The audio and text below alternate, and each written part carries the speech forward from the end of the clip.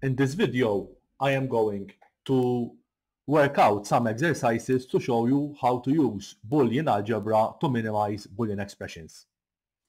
Let's start from the first one, where we have x into x naught or y, and we want to minimize it.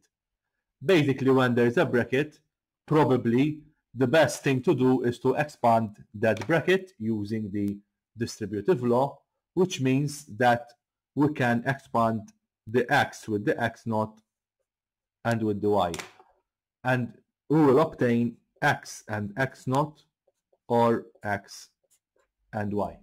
It is very important that we always write down the law that was used in each step, in this case the distributive law.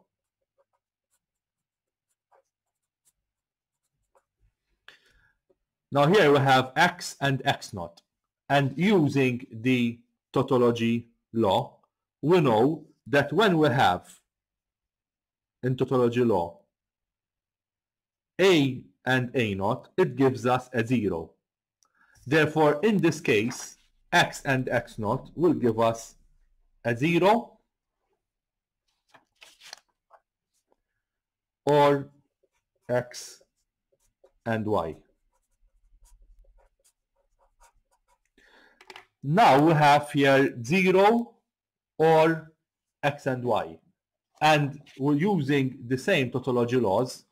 We know that when we have a 0 or a, so 0 or something else, it will give us a, or in other words, that's something else. Therefore, in this case, using tautology, we can say that this is x and y. And that is the minimized or simplified version of x into x naught or y. Here we have another example. This time we don't have brackets, but we have 3 terms. In order to simplify these 3 terms, the best way is to find something common. And for example, here, in these 2 terms, we have x naught and z common. It's common here and here. Therefore, I am going to take out x naught and z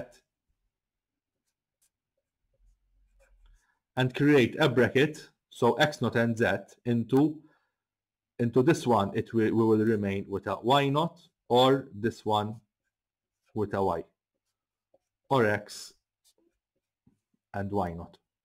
And here we have used a distributive law. We know that y naught or y, using the tautology laws, will give us a 1. Therefore,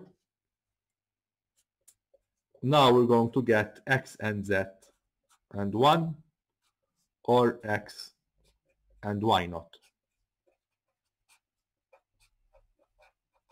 Using the same tautology laws, we know that when we have 1 and a, it will give us a. So in this case, here we have x naught and z and 1. We can get rid of that 1. So we will get x naught and z, or x and y naught. And this Boolean expression is simplified as well. Here we have another 2.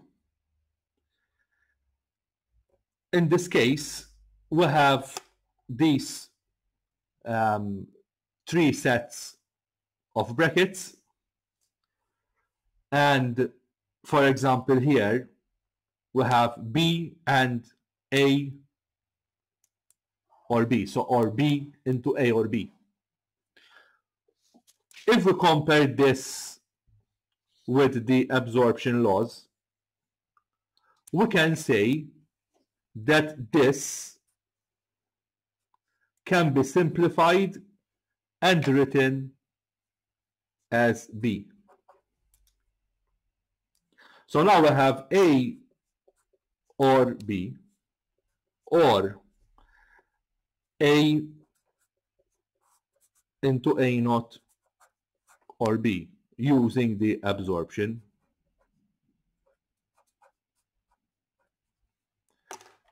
Now, this one can be expanded, so A into A naught and A into B, and we will get A or B, or A and A naught, or A and B.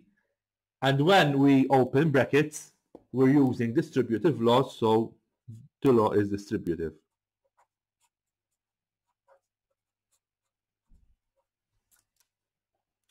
Now, A and A naught, using tautology, A and A naught will give us a 0. Therefore, we will get A or B, or 0, or AB.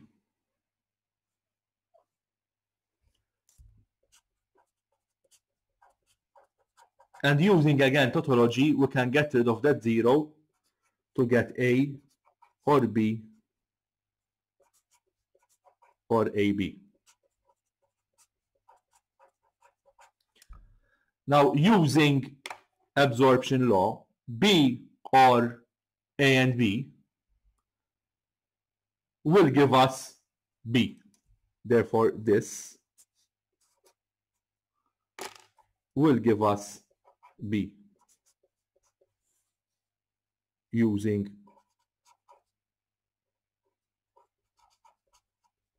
absorption. So the final answer is A or B. In other words, we're saying here that this complex Boolean expression is equivalent to A or B. Let's do this one now. And here we have 3 sets of brackets. I am not going to expand these brackets because if we focus on the first 2, we will notice that if we compare them to the distributive laws, which are these, we have x or y into x or y naught. It's equivalent to having A or B into A or C naught. Instead of A, here we have x. Instead of B, we have y. Instead of C, we have C naught. We have y naught. Therefore, this, using this distributive law, will become x or y and y naught into x naught or z, using the distributive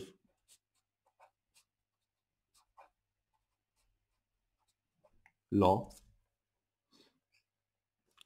If we focus on this, the y and y naught will become a 0 with the tautology law.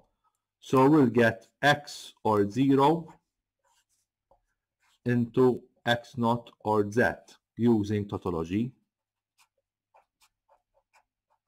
And again, using tautology, x or 0 will become x, so we can get rid of the 0. So now we'll get x into x naught or z.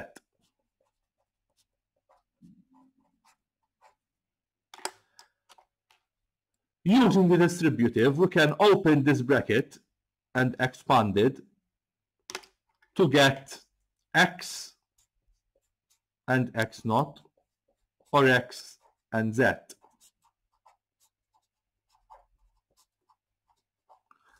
And with the tautology law, we know that x and x naught will become a 0